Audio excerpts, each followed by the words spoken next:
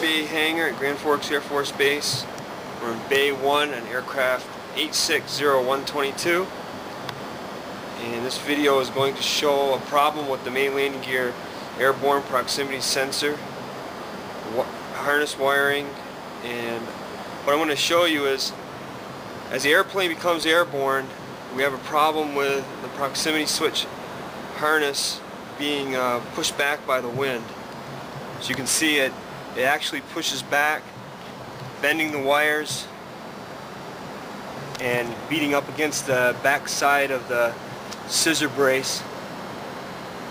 And after a while it fatigues, it breaks, and it causes a non-airborne condition of the sensing in the gear,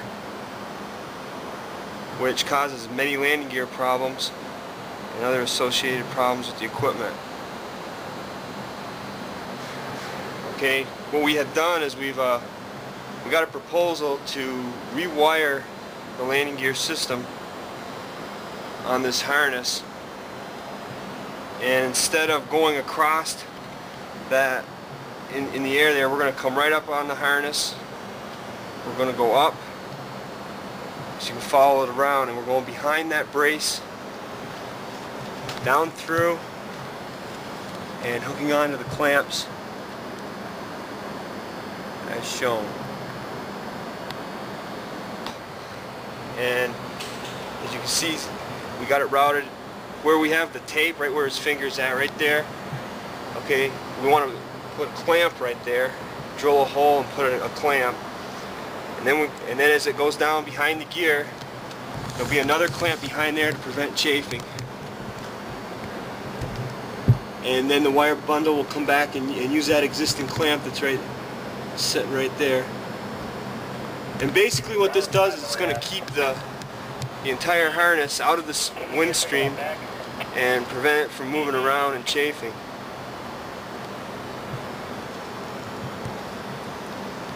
Okay, now the reason that we've taped it on there right now is because we're going to, right now the aircraft is on the ground, and we're going to put it on jacks, and we're going to see if there's any, and when the movement of the gear as it goes airborne, we're going to see if there's going to be any tension on the new harness routing as we have it. Then we're going to be retracting the gear, and when the gear comes back down, we're going to come back out and look at it and see if our new proposal is the harness has changed positions at all. We believe it won't, because all the places that we're going to put clamps or have it taped is stationary and there is no movement.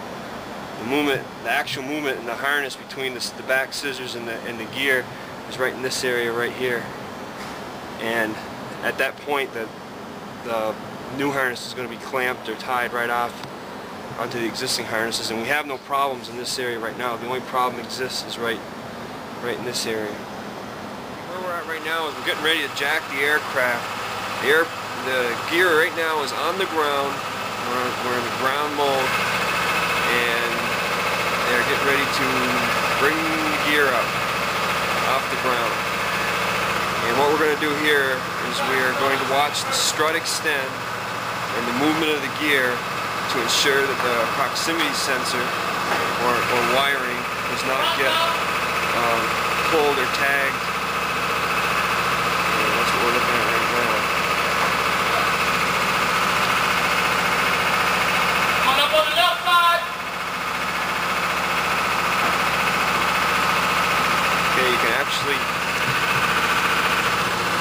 see the strut moving now. And then come up on the left, Paul. Left wing. Right here is where our harness is, coming up over and around. We're looking for any pulling, which I don't think we're going to see.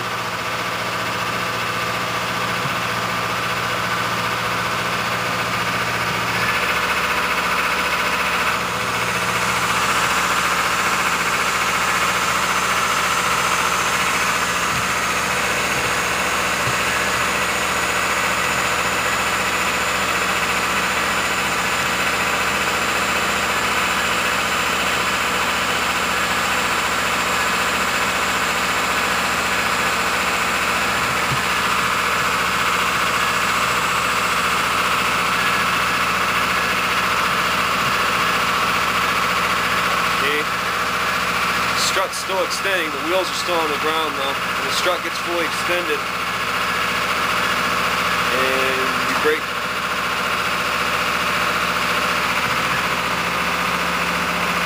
Everywhere where the new harness is going is a fixed area and there's no movement.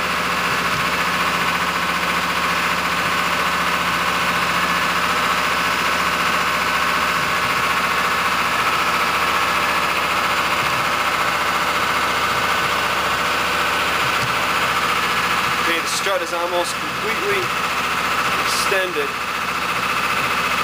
and the wheels are getting ready to break ground.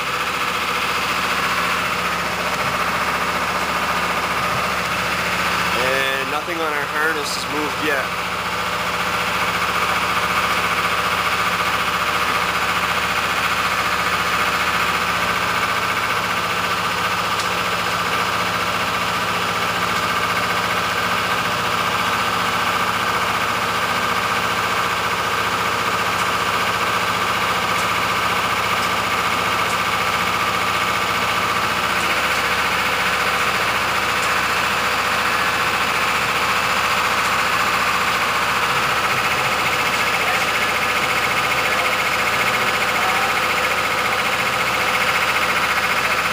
Gear has broke ground.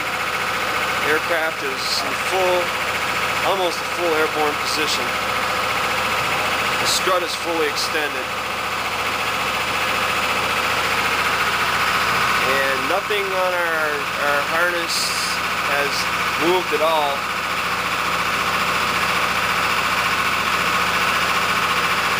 The only portion that's moved is right here. In these areas up in the top where it's secured right to the strut itself. None of that's moved, it's all stationary.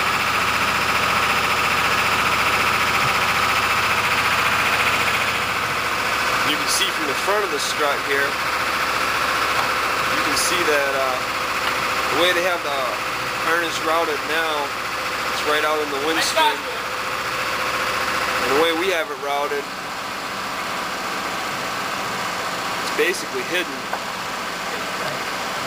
Using this right here as basically as a windshield, this bracket.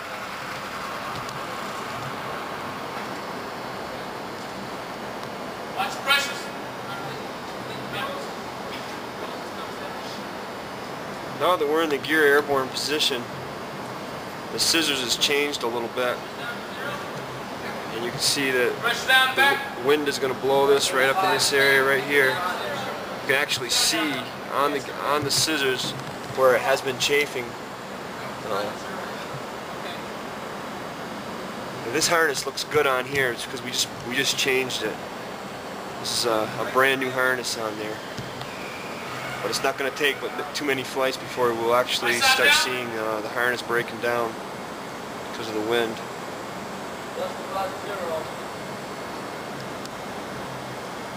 Okay, the next thing we're going to do is retract the gear. Good to go. We're going to run it through 2 or 3 times, and then we'll come back after the gear is down and locked. We'll come back in here, and we will look at the way that our harness is routed, and see if we have any movement at all.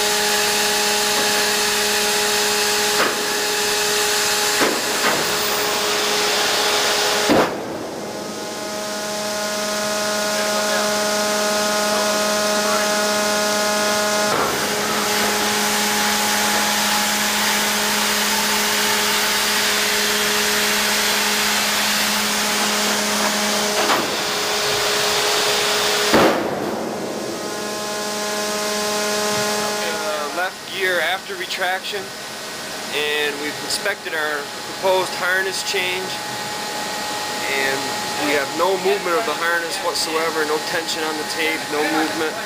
Everything is exactly where it was before the gear was retracted. So with the addition of some clamps in there instead of tape, that will definitely work and keep the harness out of the wind. And looks really, really good.